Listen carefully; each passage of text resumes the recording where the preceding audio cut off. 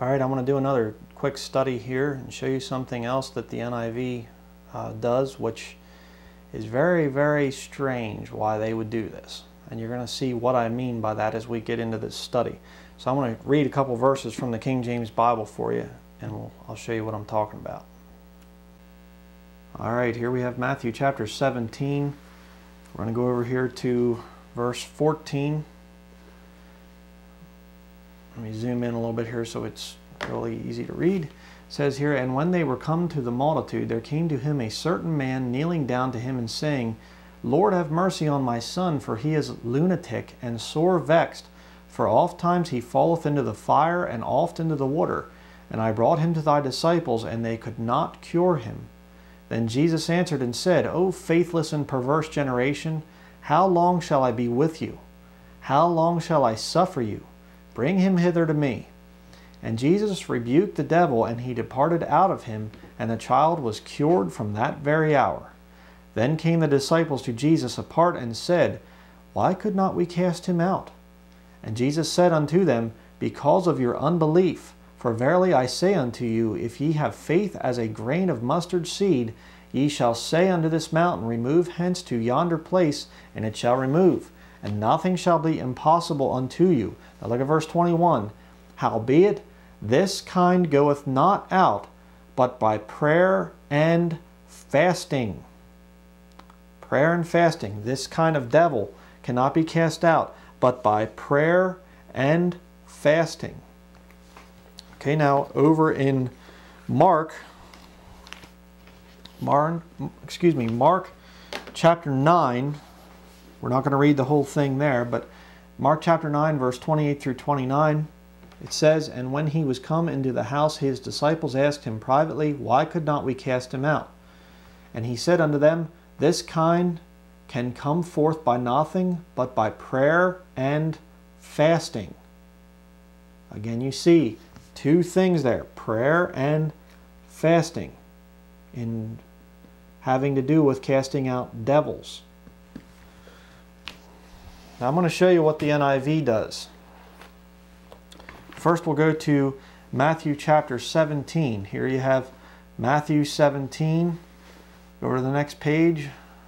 We're going down through here. Now we'll go to verse 21. Oh, wait. Oh, 20, 22. Oh, well, look at that. They took verse 21 completely out. Verse 21 is not in the NIV. Okay? Well, then we'll go over here. Well, they certainly wouldn't do anything to the one in Mark chapter 9, would they? Well, let's jump down here to verse 28. It says, After Jesus had gone indoors, his disciples asked him privately, Why couldn't we drive it out? He replied, This kind can come out only by prayer. What happened to fasting? Isn't that interesting? Okay, here again we have the NIV, the making of a contemporary translation. I'll show you what these people have to say about this. These two passages. It says here, in the NIV, Matthew 17:21, KJV is entirely missing. It's interesting there that they picked the KJV. Why? To answer that question, we should first turn to Mark 9:29. There Jesus is reported as saying to his disciples, This kind can come forth by nothing but by prayer and fasting. I once heard a godly missionary say, if you don't get the answer to your prayer, then fast and God will have to answer your petition. Look at this. But that is magic, manipulating God, not true religion. Fasting, prayer and fasting is magic. It's manipulating God, not true religion. The fact is that and fasting is not found in our two 4th century manuscripts, Vaticanus and Sinaiticus. Okay? That's what they're talking about. 2 manuscripts to overthrow prayer and fasting. It apparently was added in the 5th century. What's their proof? They have none. None at all. When much emphasis was being given to Gnostic asceticism and to monasticism. Yeah, whatever. Then the whole of Mark 9:29 was inserted in Matthew. What a bunch of liars. They have no proof for this. Okay, Westcott and Hort's theory of conflation, or the Lucian recension it's also called, it's a total lie, totally made up. But Matthew 17:21 is not found in our two earliest manuscripts, as well as in the best 9th century codex. As at best, it is doubtful whether these words are genuine, and so they should not be emphasized. You know, a lot of times these people that talk about the NIV translation, they want you to believe that it was all scholarly and, well, we just, you know, went from what the text said to right into the English and stuff. No, they inserted their own beliefs. This guy had a problem with the word fasting. He didn't like it. And so he said, it's magic, it's manipulating God, you know. So he took it out of the NIV. See, their own personal beliefs went into the NIV translation. The Holy Spirit didn't guide them. It was flesh. And it was also, I mean, think about something. If you are possessed with devils, what would be the thing that you'd want to get rid of more than anything? You want to get rid of how people cast those devils out. See, if you're tied into the satanic world, then you want to remove that powerful formula there of prayer and fasting to cast out devils, okay? And there are many times when you will need answers to prayer, by the way, that prayer and fasting will get you answers to prayer. Because you see, you're showing God that you're serious, that you are neglecting the flesh. You are willing to say, I will neglect the flesh because I need an answer to prayer here, okay? Let me just show you a little analogy here, just something to think about, okay? Let's say you're going to go out into the woods and there's a wild animal out there, maybe a bear, whatever, and that animal is very dangerous, very bad thing. And so you're going out there and somebody comes along and they say, well, you're going out into the woods, you probably ought to have some protection.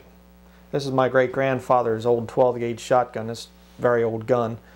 But they take this thing and they say, you got to have this with you. You know, I've gone into different parts of the world where, you know, Alaska and Montana is where I've been, and you're not on top of the food chain out there, so you carry a gun with you, okay? And so they hand you this gun and they say, okay, now here is a very high-powered 12-gauge shotgun rifled slug, okay? This will stop it. So they hand it to you and they load it, and they say, there you go. This is your protection. So you go out, you're going to go out into the woods and you, oh, I forgot to get my binoculars or whatever.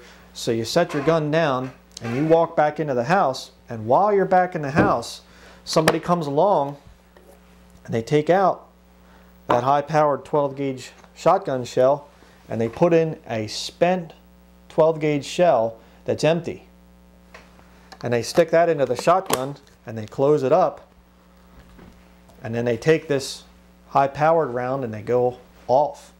And so you come out not knowing any better, and you pick up the shotgun and you walk out into the woods, and sure enough, here comes the bad animal, the bear or whatever, and you point it at him. I'm not going to do it for safety's sake.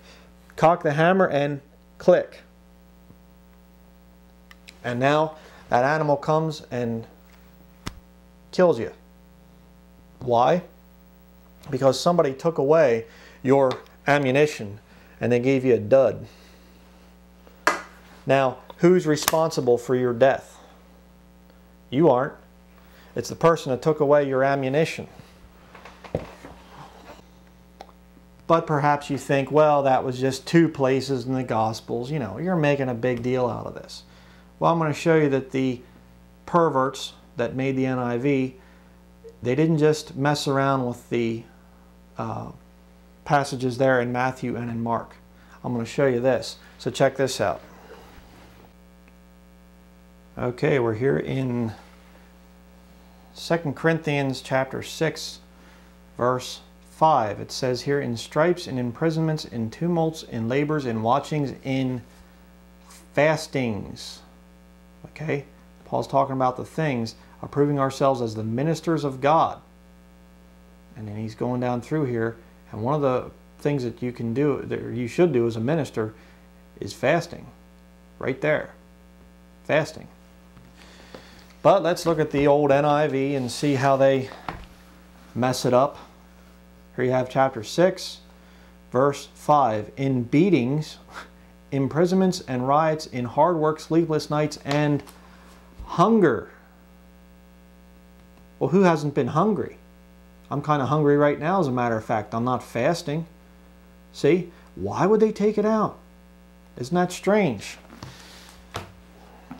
But that's not where it ends. We're going to jump over here to 2 Corinthians chapter 11. Here you have chapter 11, and we're going to go over to verse 27. In weariness and painfulness, in watchings often, in hunger and thirst, in fastings often. So you see, hunger and thirst is not the same as fasting. In hunger and thirst, yeah, you'll have that. But it's not the same thing as fastings. In fastings, and by the way, it says often. Often. In cold and nakedness. You want to have spiritual power, you need to learn how to fast. Okay, what about the NIV? 2 Corinthians 11 and verse 27. I have labored and toiled and have often gone without sleep. I have known hunger and thirst and have often gone without food. Hunger and thirst and gone without food. See? No, it's fastings. Why are they removing the word fastings? Isn't that peculiar? That they would take away a very powerful form of spiritual warfare in the NIV. You can't learn about it. You can't learn about this kind cometh not forth but by prayer and fasting. It's taken out. You're disarmed. Okay? They took away the powerful and they gave you the dud. Okay? This book is living. It's powerful. Spiritually the most powerful book on the planet. This book is dead. There's no power in this book. Okay? Let me just tell you a little story real quick here in closing. Pastor of our house church, he was working somewhere and he actually was able to meet a young lady and they got to talking and everything, and she was very, very uncomfortable around him. Very uncomfortable. And through conversation it came out that she was a generational witch. She was not a wannabe. Okay? She was the real thing.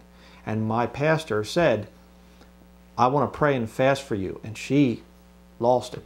No, don't do that. Don't do that. Don't do that. And he said, what's the problem? And you know what she said? She said, I will lose my power. See, they don't want that. People that are possessed with devils, they don't want Christians praying and fasting for them. Okay? Because you're neglecting the flesh when you fast. And therefore, the flesh lusts against the spirit against the flesh. They're contrary the one to the other. So you put down the flesh through fasting and then you pray. There's a lot more power there. And the lost world, the world of the devils, does not want praying and fasting Christians. And Paul said in fastings often. If you're a minister of Jesus Christ, you need to do some fasting every once in a while. And this wicked perversion over here, the NIV, doesn't want you to know about it. You better think about that out there, those of you who defend this. Okay? That's it for now.